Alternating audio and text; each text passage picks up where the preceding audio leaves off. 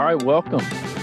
Thank you for joining us. It's good to see a crowd here. We're looking forward to sharing with you how our customers in the life sciences industry, as well as other healthcare related industries, are using decisions to realize leaps in productivity and change the way they deliver services to their customers, whether those customers are internal or external.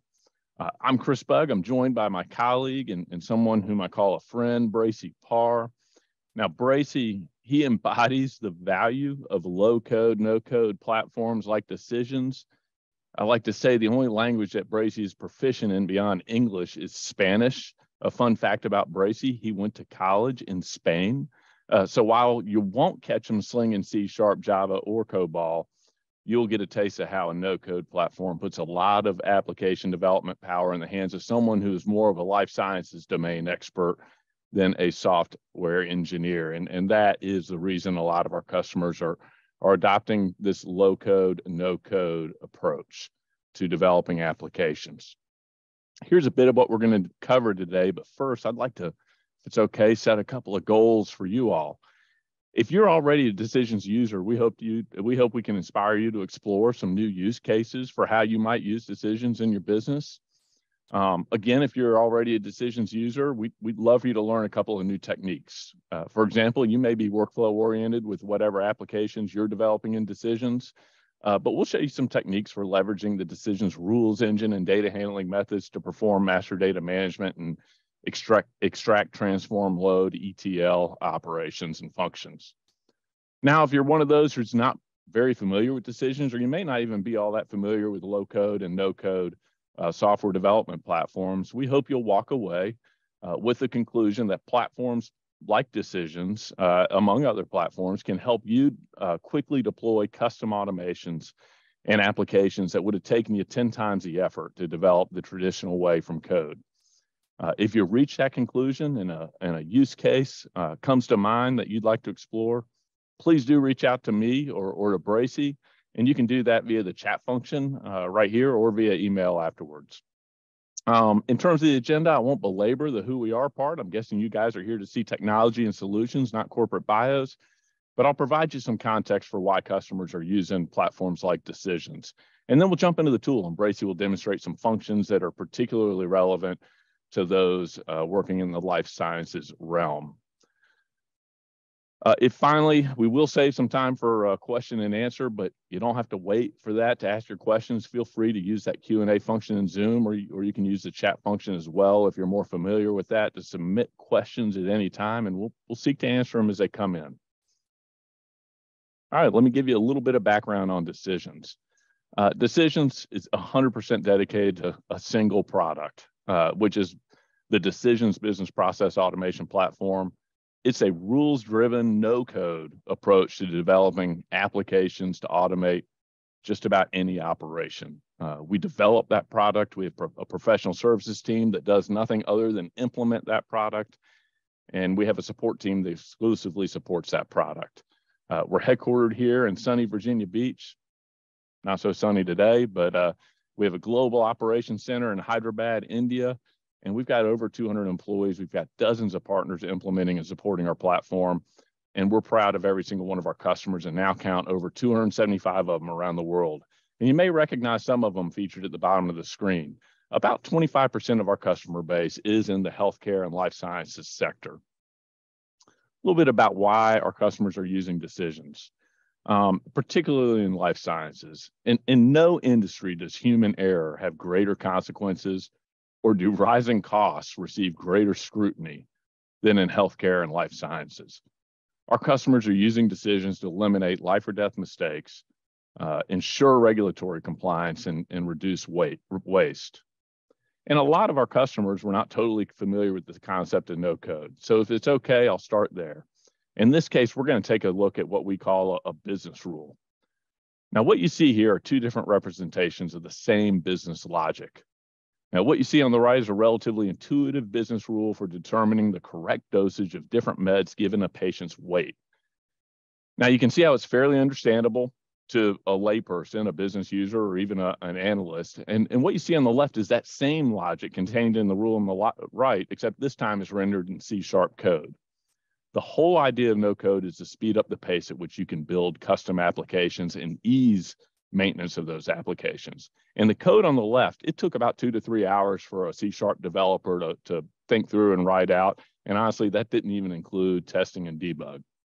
The business rule on the right took about 15 minutes to build, and that included testing and debug to make sure it was producing the behavior intended by the drafter.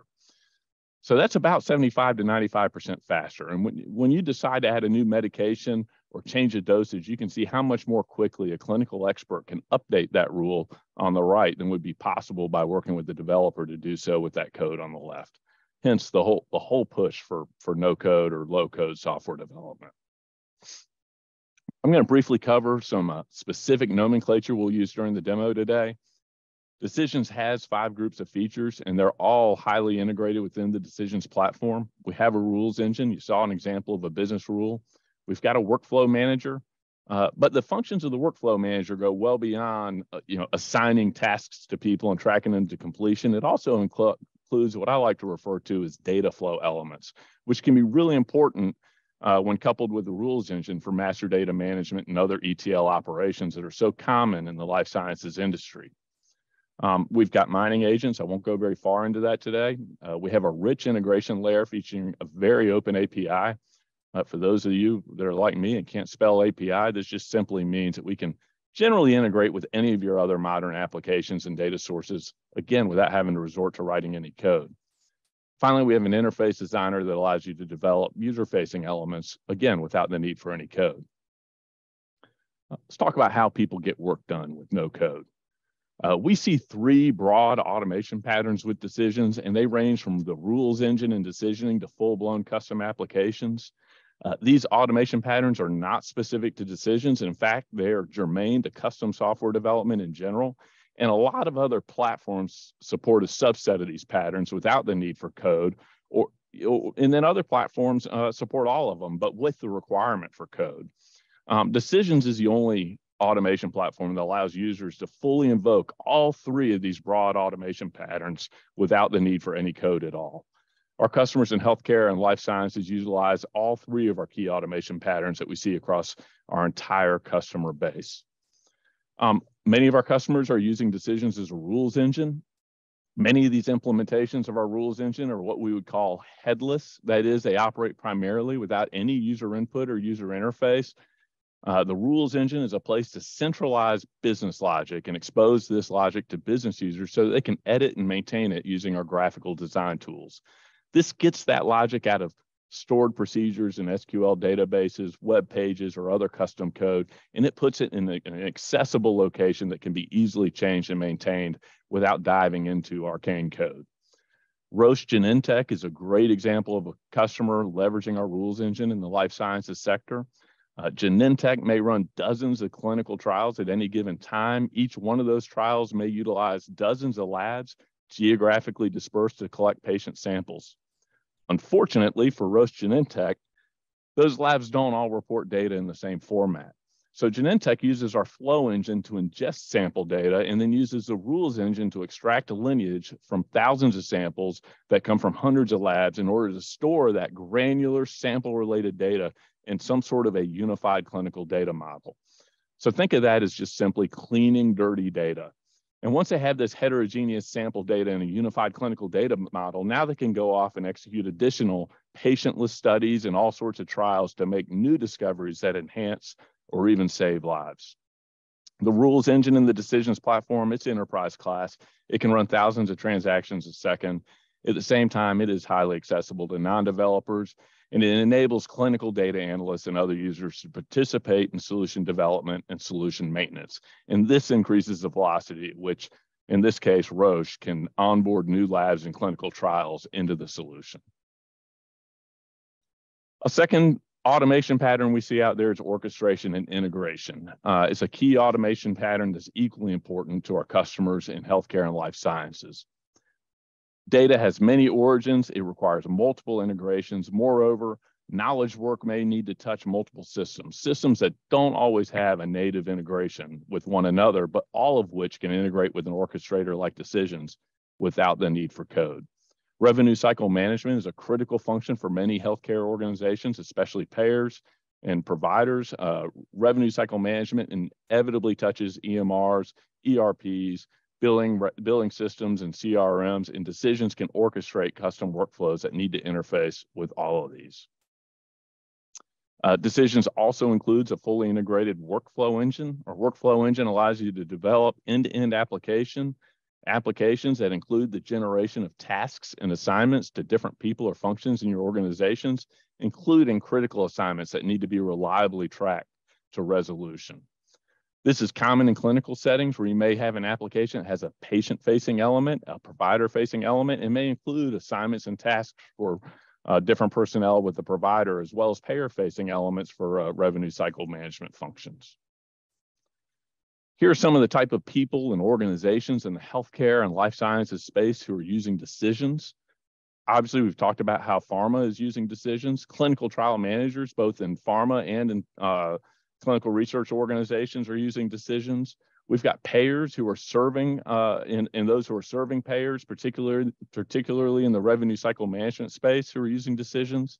Clinicians are using applications built on decisions. And finally, the fast-growing healthcare tech space, companies are building their SaaS offering on decisions. And decisions is enabling these companies to develop their product more rapidly at a lower software development cost and simplifying the maintenance and enhancement of those offerings so they can keep up with changes in market needs and market conditions.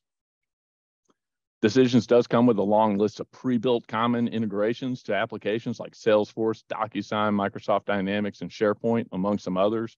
We support SAML compliant identity management. We integrate with Active Directory. Additionally, you can connect to all major database vendors, including Oracle, Postgres, as well as some of the open source databases like MySQL and even NoSQL. We also fit nicely into a microservices architecture. So in addition to being able to connect with all these other systems, every rule, workflow, and report can be called by these other systems externally through a REST service, and which means Decisions is equally adept at making these calls to external services as well. We may be showing you an example of a call in a few minutes. Let's discuss for a second how our customers and prospective customers typically differentiate between different platforms in this space, because it is a crowded space. From a corporate standpoint, a lot of customers want to know that their partner has experience with complex enterprise level implementations. For example, until you've migrated 8,000 business rules from a legacy rules engine to a modern no-code rules engine, you don't have the tooling and talent fully in place to do so. Capacity to deliver professional services in support of projects with significant scope and to provide around-the-clock support is important to some of our customers, while others, they may be able to live with more limited support. Now, shifting from these corporate differentiators to some of our more product-specific features, we do have 8 different rules editors. This allows our customers a lot of flexibility with how they decide to render complex logic. Now, what makes us fundamentally different from the other rules engines is that our rules engine is fully integrated with a workflow engine and an orchestration engine. It's not always as simple as calling a rule. Sometimes you need to call data from multiple sources and systems, perform some sort of function on it to make sure it conforms to whatever standard is required before it's introduced into that rule. And a rules engine that is combined with an orchestration and flow engine allows you to do all of that without any code. Otherwise, you'll find yourself writing a lot of code around your no-code rules engine. Now, some low-code, no-code platforms include features such as native support for healthcare-related data standards, such as FHIR and HL7, and we'll show you how we do that. You'll also want to decide which features are required to maintain HIPAA requirements. This may even include a platform that you have the ability to deploy on-prem rather than relying on the security of a third-party managed cloud. Or you may want to make sure that that third-party managed cloud is certified or evaluated against HIPAA standards. Finally, while some larger organizations might be able to adopt or have the luxury of a best-of-breed approach so that each narrow application development niche can have its own supporting tool set, organizations in the mid-market, we see them seeking a more well-rounded platform that frees them from the considerable costs of supporting a more expansive toolkit. Here are some additional use cases we've seen our healthcare customers employ. We have many that are streamlining infectious disease reporting. We've got some who are using AI to improve patient outcomes. Several are leveraging the Internet of Things to drive provider and patient actions, and we'll show you an example today of how they do that. We've got customers who are remitting pharmacy orders. They're doing that in a secure way so they can maintain a full audit trail. We have customers who are assisting physicians and nurses with selecting treatment paths. And finally, we have many providers who are using our platform to orchestrate patient referral rules and workflows. And I'm going to give you just a bit of context before I hand it off to Bracy. In a moment, when I hand it off, you're going to see us transition between two logical divisions in our platform. We have the Designer Studio and the End User Portal. We're actually going to spend most of our time today in the Designer Studio, but let me touch on that End User Portal first.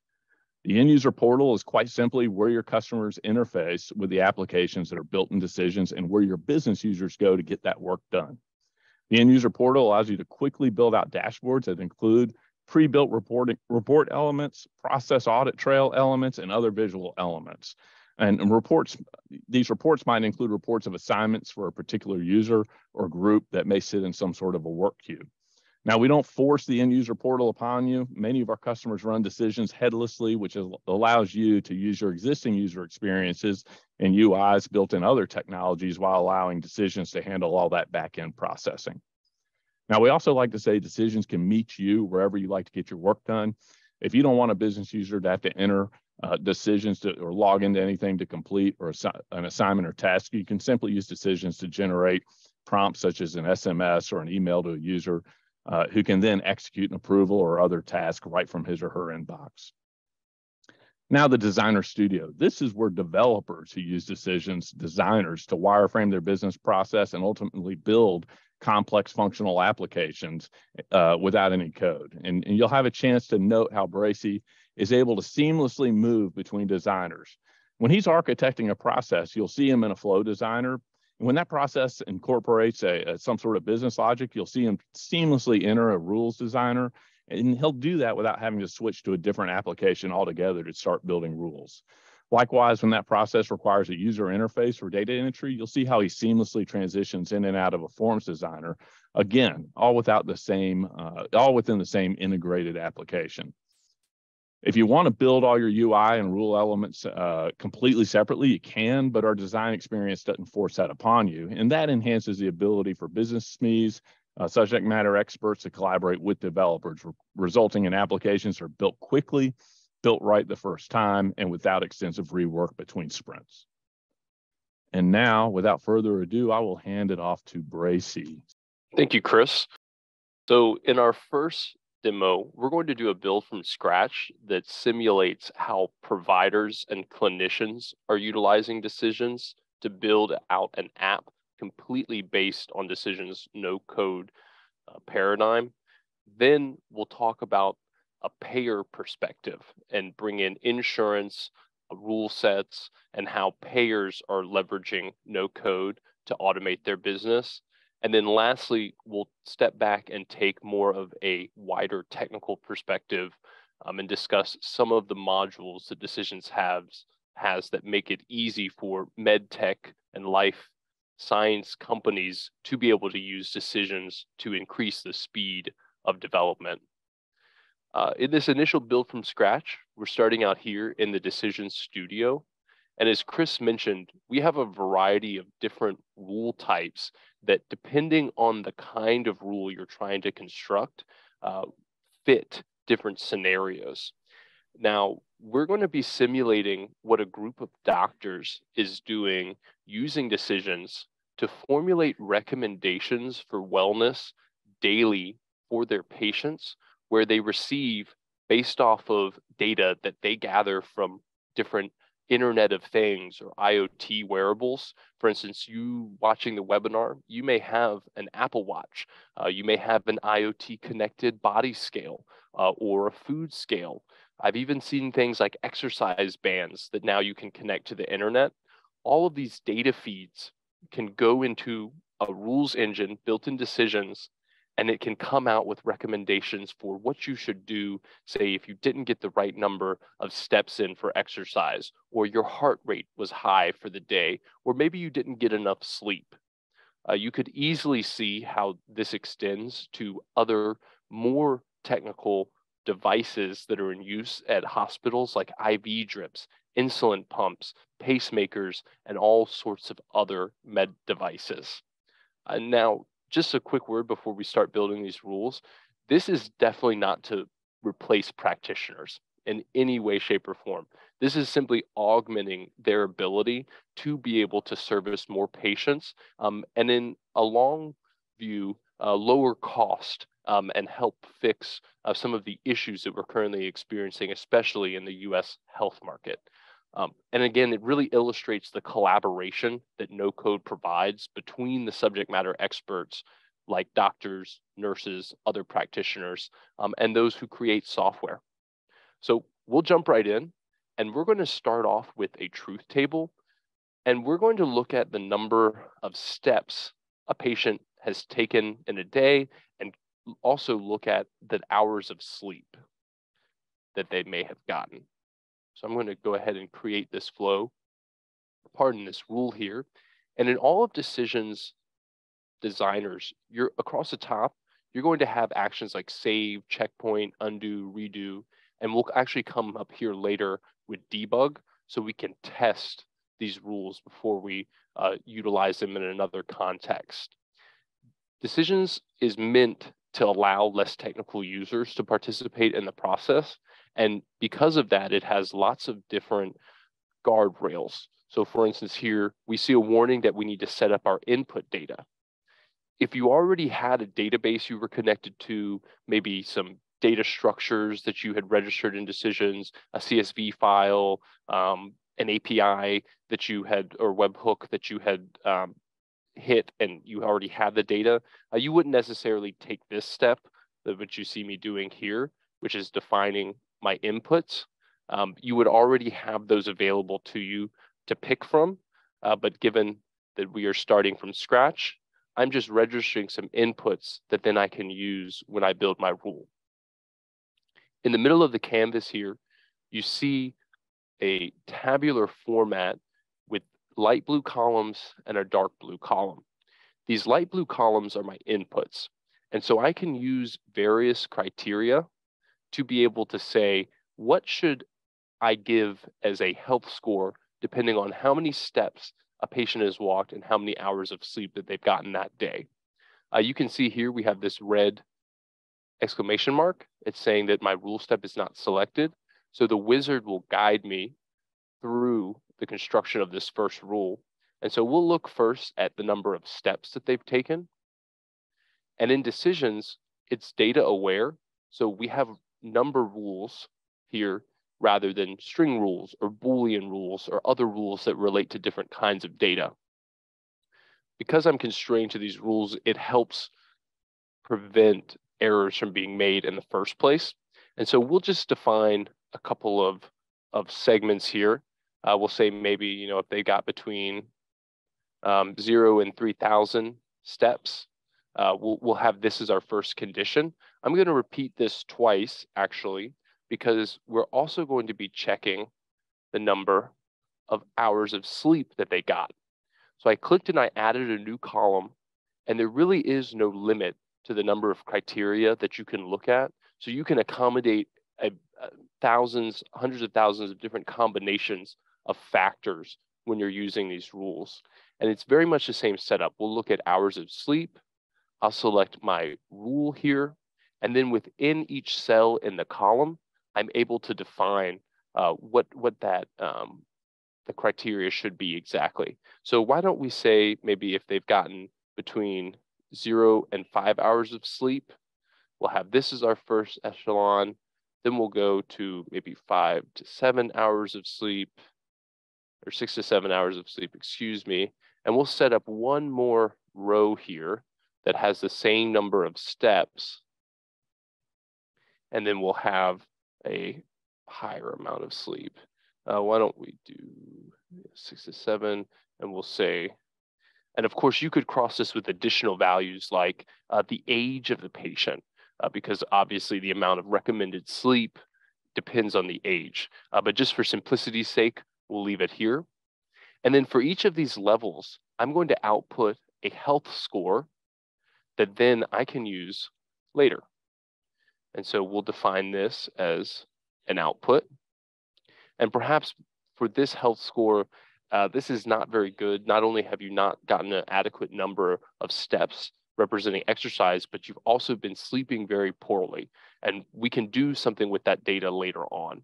And then perhaps for this health score, we give this a 2. It's a little bit better. You're still not getting your number of steps, but you are getting more sleep. And then perhaps for this echelon, we select 3. Now I can go through and define more values. And so you'll see here, if we get perhaps this amount of steps, and we can also define that again. And as you iterate here, you'll be able to build very custom data depending on what the hours of sleep that you're looking at. So maybe we say, if you get between 0 and 6, and then maybe for this rule, it's a little different. We'll just look and see if you got between 7 and 10. We won't do 3 levels of sleep for this rule, just to illustrate how those things can vary. And then we'll say, if you got over 6,001 steps, that you're good to go. Maybe we won't actually even look at the amount of sleep. So we'll just do this ignore. Of course, I'm not a doctor, much to the chagrin of my parents. And so these are really just made up just to simulate what one of our customers is doing. And maybe we'll actually even put the health score here as 4. Additionally, you can see at the bottom, we have this no match outcome. So we can define a default if one of these rules is not met. And how about we put this as, maybe we'll leave it as a 2. We'll go ahead and debug this rule to see what the outcome is. And when I click on debug, it brings me to a console where I can test my rule against single one-off tests or sample data that we would utilize. And so maybe for hours of sleep, let's say we got 7 hours of sleep and we got 4,000 steps. If we run this, you'll see that it doesn't match any of our rows. And so we add the outcome here as 2. All right, so let's go back and do that again. And maybe we say our hours of sleep is 8. If I hit run here, you'll see that it is between 7 and 10. And so we came out here with the health score of 3. You could run as many tests as you needed to make sure that your rule was configured properly. And the best thing about this format of rule is it's very similar to Excel, which a lot of clinicians and a lot of subject matter experts are used to dealing with. And you're able to easily add additional columns if necessary, remove columns, update values within the cell as recommendations change, as new studies come out, and as new regulatory bodies make different rules about patient lifestyle. Hey, Bracy, we have a question. Sure. I notice how you use 2 columns in this truth table to develop that rule. But the question is, could I have also used a rule set? Could I have turned that into 2 truth tables that maybe were simpler and then combine those into some sort of a rule set for scoring?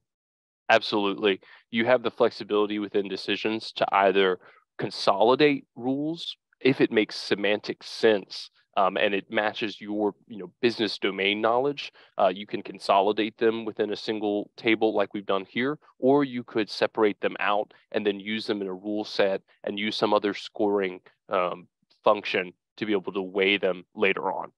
Okay. It's really up to the domain expert there, and decisions just gives you the tools. Great question, Chris. Thank you. All right, next, we're going to create a different rule. This time, we're going to utilize our statement rule, and we're going to be looking at blood pressure. I'll hit create here. This rule, as you can notice across the top, has many of those same major actions, very similar to products like Microsoft Word, where you know exactly when you come into a designer where things will be located. And here, again, with that paradigm of assisting less technical users to be able to participate in the process, we've got more guardrails, warnings here, letting me know that this has no conditions, and so it would always evaluate as true. And here we can set up our input data. Of course, this would likely be already defined by your team. So we'll say, systolic pressure, we'll say systolic, and then we'll say diastolic. All right, and both of these again will be numbers, and so we'll be working with some number rules. For the statement rule, it's a bit different than the tabular style that we just saw. This is your typical if, then, else, where you look at conditions, you can combine them using and statements or statements, and I can come down here to my drop down, and I can make sure that my systolic blood pressure, when I hit next, we'll say is less than maybe 130. There is no limit to the number of conditions you can have within a single rule. I've seen customers do, up to 40, 50, 60 conditions. But once you get to that level, a lot of times, and this goes to Chris's question, it's easier to use a more visual rule rather than trying to relate, okay, if it's this either or, do I need to go to this area or to another area? So we're going to keep this one simple just for time's sake. And we'll say the systolic pressure, or pardon, the diastolic pressure, we'll make sure that this is less than 100. Okay? These rules can return a simple true or false. They can direct a path two ways. They could actually kick off other actions, or they can output data, for instance. So we're going to have them output some data, and we'll just output that, perhaps a score. Again, we'll call it maybe the blood pressure score. Again, we'll be using a lot of numerical data here. And we'll give that a 1 if it's true, and then a 0 if it's false. I'd like to debug just one more time to show you how this might work. So the diastolic we'll say maybe is 80, and the systolic we'll say maybe is 110. I can hit debug here, and you can see, which is very important for all of our medical customers, especially in terms of liability, the rules run and are fully tracked and audited, so you can do historical analysis, see what rule ran when, what was the state of the rule at runtime, and then you can compare it to possible future cases, and then as well as past cases, so you can refine your rules as best as possible. You can see here that 110 is less than 130 and 80 is less than 100. So we came out with that blood pressure score of 1 versus 0. All right, we're going to build one more rule, and then we'll actually put all of these together in a flow and take a look at our flow designer. This last rule is a matrix style rule. And this is actually my favorite style of rule because it's very intuitive. You're looking at two things, crossing them with axes, almost similar to a Punnett square, for those of you who remember high school biology. And so we're going to cross the two wellness factors. And when I hit create, we brought into another canvas. Again, the knowledge that you would have gained at this point, you would already know where to locate your major actions. You have your settings here over on the right-hand side. You can set up your input data. So we'll call this our, wellness score. It will be 1 that we look at, and then as well we have our blood pressure score. Later on, I'll show how we can actually map from data structure to data structure. So if you are pulling data from disparate sources, you're able to use our visual mapping editor to map from property to property. We'll go ahead and start with our left axis here within our matrix rule. And when I click on add rule, we get all kinds of rules that relate to different types of data. Again, decisions is going to constrain me to use the correct data types so I don't code in errors already. And so we'll look at these number ranges, and we'll call this, our wellness factor score. I'll hit add. And here I can set up number ranges. So maybe we'll do, if it's between, we'll do our low value. If it's between 0 and 1, we'll have this set up as a range. Perhaps if it's medium, it's 2 to 3, pardon, 3, and then maybe we'll do, oh, catch myself there.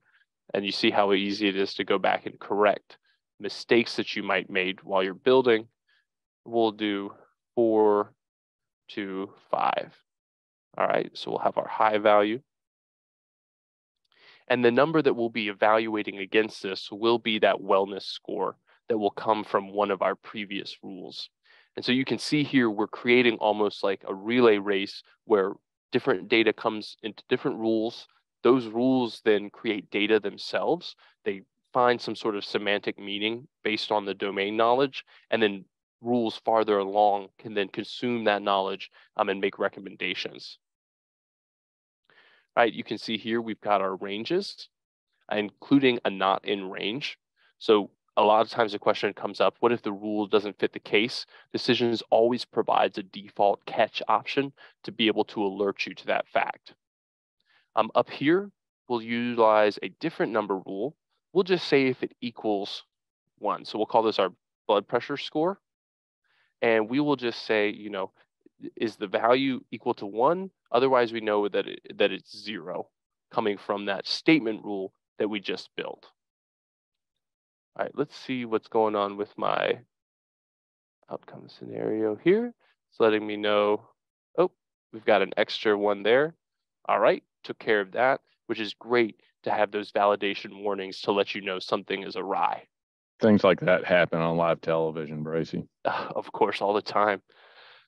All right, so for this one, we'll say, depending on whether or not they met both of these requirements, obviously, this is our best patient case where their wellness factor score is high, they're exercising, they're sleeping, and their blood pressure is within the recommended range. This might be a message of encouragement to the patient. You know, great work, keep it up. All right, maybe they're in that echelon, but their blood pressure score is not right. This might be something to say, you know, discuss blood pressure options with your doctor. And then, of course, we can come up with all sorts of other messages to be able to come and say, you know, you had a great blood pressure, but get more sleep and exercise. Again, these messages are very trite, but these group of doctors that are implementing this within Decisions, as well as another client who's using Decisions with IoT devices, they're coming up with thousands of different recommendations that are very targeted based on hundreds of different aspects of those patients. So we can say work on blood pressure and sleep and exercise. And then for the patients that are doing the worst, you know, maybe we say check in with your provider immediately, letting them know, hey, we need to right this ship as quickly as possible. And perhaps even we can have the same message depending on those different levels. If we don't meet something, maybe we'll just throw an error and we'll do some sort of error handling within the tool. Okay, let's put all of these rules together. So for that, I'm going to create a flow. Decisions is both a workflow engine as well as a rules engine. So you can utilize the flow engine to put these rules in a sequential order that makes sense, massage any data that you need to, and we'll see more examples of that later on when we move into our payer demo. We'll call this, oh, I believe actually I may have something already made for this. Give me one sec. Our healthcare outcome. All right. So I've already set up a flow with some inputs here. Again, you have those actions across the top when you move into the flow designer, but instead of options to be able to build rules, now you have around 3,000 different steps that you can pull out from this steps toolbox and construct your process. So for instance, we built a truth table, so we'll pull this step out. We also built a statement rule. I'll go ahead and pull this block out as well. And then lastly, we had that matrix rule, which I will also select as a step. You've got all kinds of steps for integrations, dealing with data, dealing with HL7 and FHIR. which we'll see in a little while. And all of these really consist of code underneath the hood that you don't have to worry about. These steps just take in data and output data, and you're able to use these within the flow. I'll go ahead and connect the steps. And again, you see lots of validation warnings letting us know that certain things are not set up. I'll go ahead and pick which rule I wanted to use. So we have step and hours of sleep. For my blood pressure rule, I'll go ahead and pick that blood pressure rule that we had. And this just shows how you're able to reutilize rules in different contexts as well. So these rules aren't simply one-off. They could be used in many, many different contexts, many applications. And for a lot of our customers, they actually resell rules to various customers of theirs. And so this is one method in which you're able to do that. And then we'll cross our wellness factors. Okay. So for our blood pressure score, you see it's asking for two inputs here. I don't want to turn this into a training lesson, but I do want to show our input mappings. A lot of times you'll have disparate data sources that call the same variable different things. Unlike traditional coding, decisions does not punish you when that happens. You're able to use the mapper to actually come in and map. For instance, we called it diastolic pressure and systolic pressure. And then here on the rule, we called it diastolic, BP and BP. So we can just simply drag and drop, again, in that visual paradigm and map those pieces of data. Lastly, for the matrix rule, we'll do the same thing. We called it, I forget what we called it necessarily. Oops, pardon me. For our rule. Now, Bracy, couldn't you have navigated straight into that rule designer to see what you called it? Yes, but you can see it right on in the flow as well. Yep. Yep. So we'll call this our wellness factor. Okay. We called it the wellness default score. of result was not descriptive enough for you for your your stellar software development practices, Bracy? No, because one of the beauties of having decisions is it's actually self-documenting. And so you're able to eliminate a lot of technical debt if you rename these different steps, as well as your different outputs. So somebody comes after you, they know exactly what you meant and when you meant it within the process. Neat. All right. So we'll go ahead and debug this. We'll say something maybe, diastolic pressure. We got 8 hours of sleep. We got 4,000 steps. And then our systolic pressure, maybe we'll do 110. All right. We'll go ahead and start debugging. And again, you can see that within the product, all of this has been tracked as it moves from rule to rule. And so we can go in and look and see that the health score was 3. We can see that our blood pressure score was 1. And if we look at our matrix rule, looks like we have medium, but we need to get more sleep and exercise here. And this would be the message that would be displayed to the client in their app or on their Apple Watch or digital watch device. And so this was just a quick and dirty build from scratch, but you can see within just 15 minutes, we have already accomplished quite a lot that then you could iterate on and really be able to rapidly develop an application like this. Next, we're going to pivot to an application that involves some decisions UI. This is a demo for prescriptions where we're looking to see if a patient is insured, and then if they are insured and the patient's insurance is not expired, we are going to recommend, based on their medical condition, a specific dosage based on recommendations from the CDC, FDA, all of these regulatory bodies. I have a question from the crowd here, Bracy. Sure. They want to know if that interface you're showing right there was developed in Decisions or a third-party technology. No, like so Redact or something. No, so this is actually Decision's own native UI. And you'll see here in a second when we go into the backend, I'll show what the dashboard and the forms designers look like. Very much like the flow, they're all just drag and drop. and what you see is what you get. I'm going to quickly pull up the data that we'll be utilizing.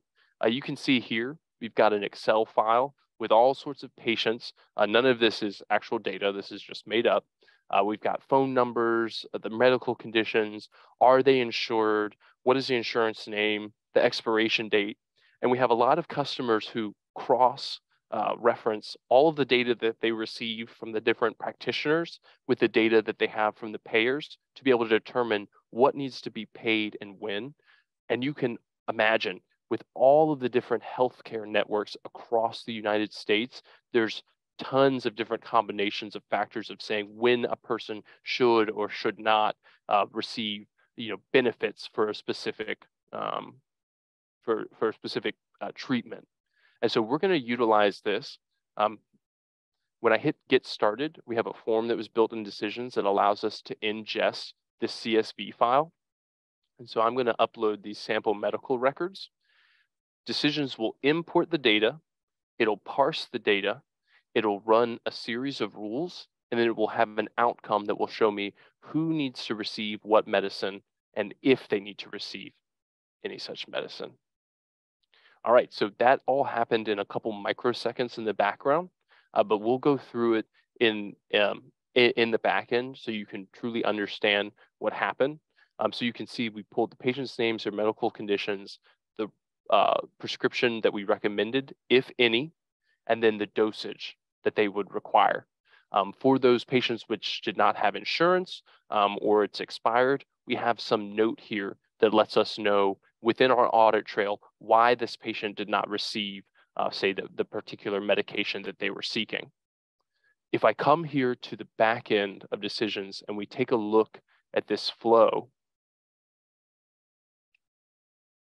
again, we have some documentation that describes what this process does.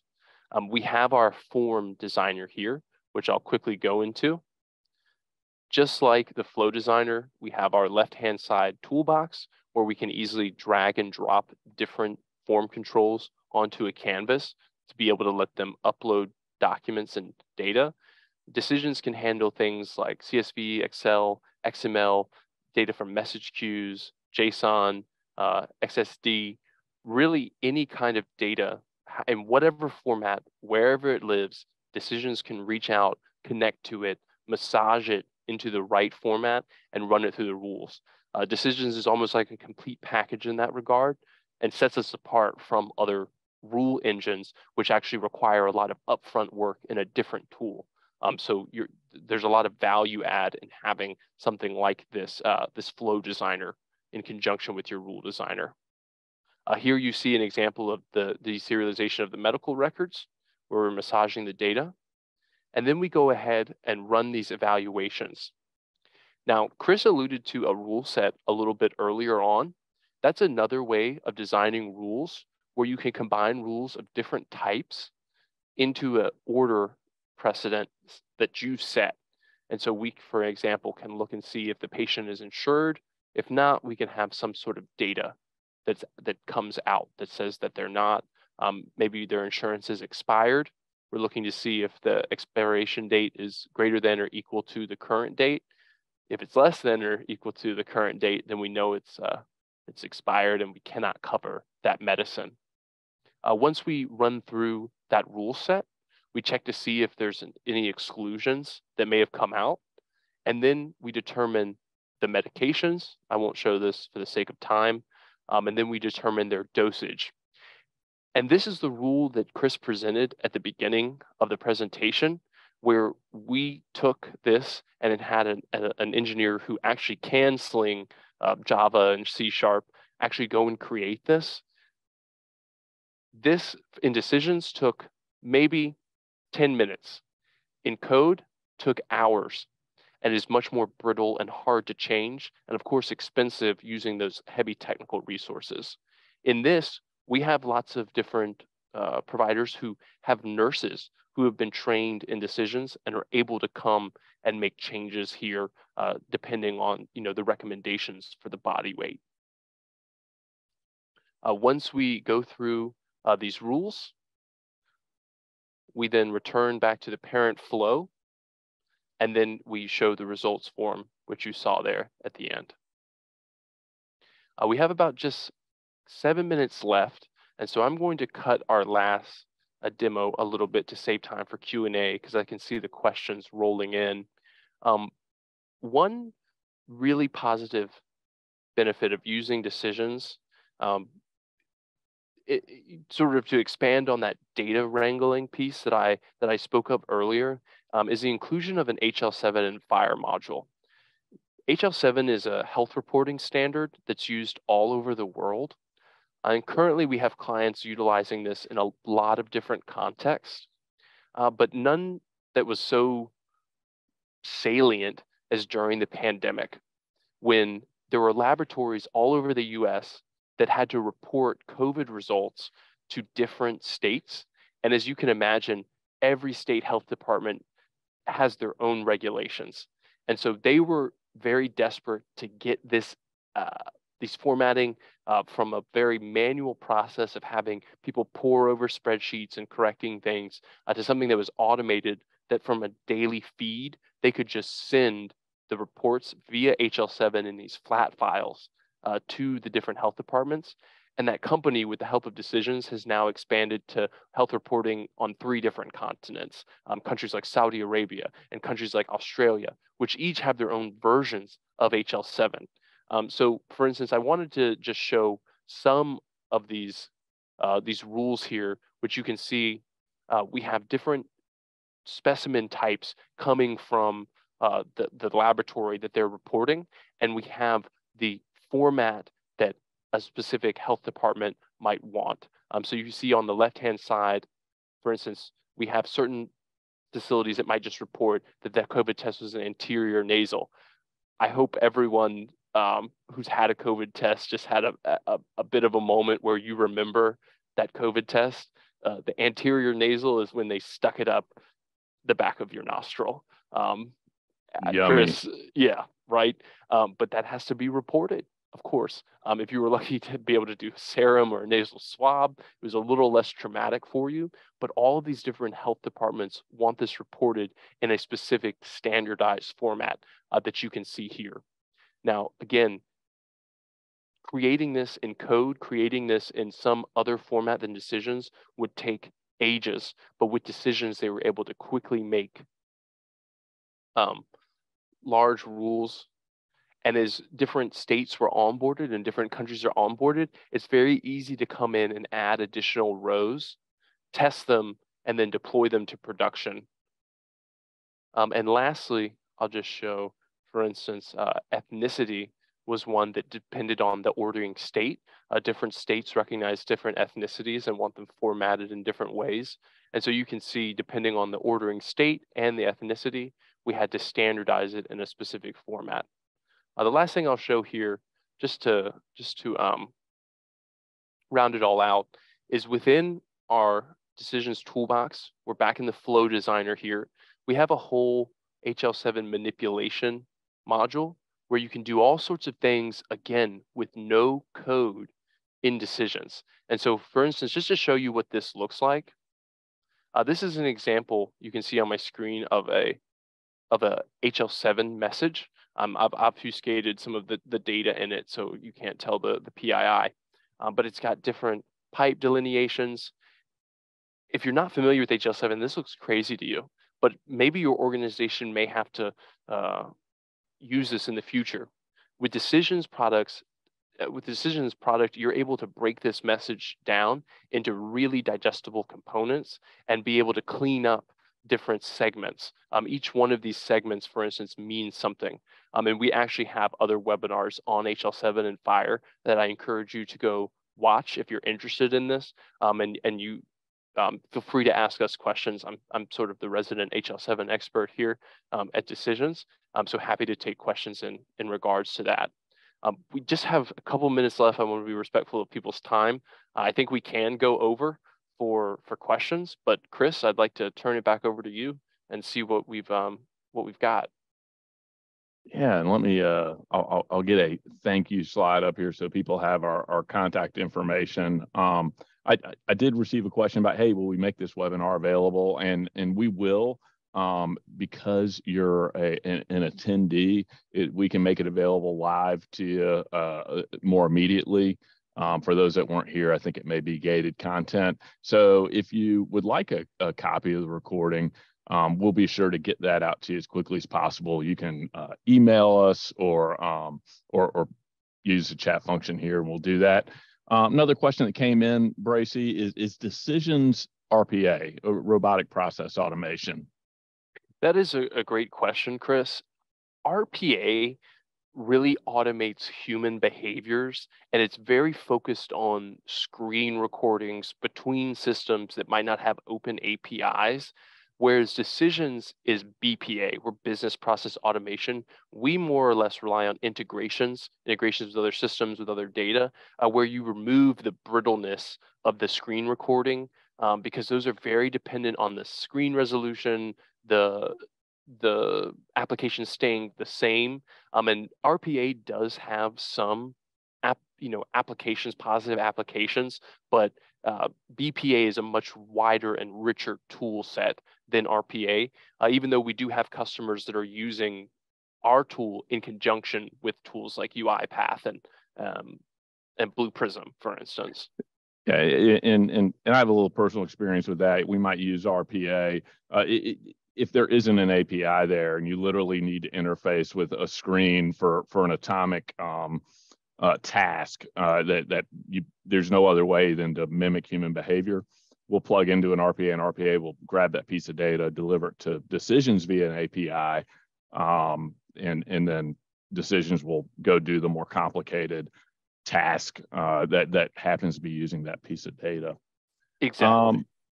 Another question I have is around encryption. Does decisions feature encryption, and what does that look like, Bracy? I don't want to speak out of turn. Yes, we do, but it really depends on your master data management policy. Decisions does have steps to be able to encrypt information, but it all depends on where you'll be storing your data. Most customers do not store their data within the decisions backend database, and so likely that would just depend on your organization's policies. Okay. Another question here is, how long does it take to go live? I think what they mean is, how long does it take from when I start, when I get decisions and I rip the shrink wrap off that box and put the CD-ROM in my computer? Is that how it works? How long after that time do I go live with my custom application? It really depends on the scope of the application you're building. We've had customers that have gone live in a matter of months, 2 to 3 months, depending on the size of what you're building. And then we've had other customers who are building massive applications or an entire application from scratch built on decisions, and that can take 6 months to a year to be able to launch. Again, it depends on the requirements.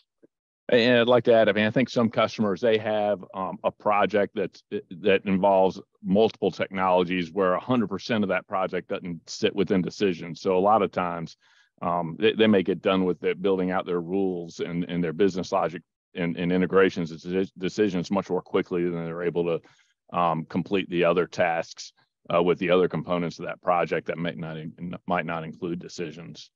Have another question about hosting options. What are the advantages of the customer hosting themselves versus leveraging decisions hosting? With decisions hosting, it's truly a SaaS offering where you don't have to worry about any of the IT setup. It's secure. You can host in AWS, Google Cloud Platform, Azure, and really it's just a turnkey application. It also allows us as support to be able to go in and manage updates for you, any sort of difficulties that you're having. It gives us a lot of access so we can provide the best level of support. Some customers, though, do have very, very stringent security requirements, which we can achieve within our hosting. but it might be a bit more of a governance matter and step there, and they prefer to just host on-prem and kind of bypass a lot of the regulatory burden. Makes sense. Another question related to one we talked about earlier. Could you have, you showed those 3 rules in the build from scratch. One was a matrix rule, one was a statement rule, one was a truth table. Could you have combined all of that logic instead of having 3? Could you have combined all of that logic in one truth table or rule table or something like that? Is that possible? Absolutely. So we could have built out an entire massive truth table. I say massive loosely. It likely would have been maybe 4 columns and maybe 15 or so rows. And so if you did want to reduce that to one rule, you're absolutely able to. I mean, I suppose in theory you could build everything with nothing but statement rules, but that would be the correct, the no code equivalent of spaghetti code. Very much so. You'd have so many different places to go to make updates. You would you wouldn't be taking full advantage of the way to reduce tech debt with the more visual style of rules. Okay. I mean, those are all the questions I see. We thank you all for attending again. If you have a use case or would like to explore more how we might tackle something that you're interested in tackling, do contact us.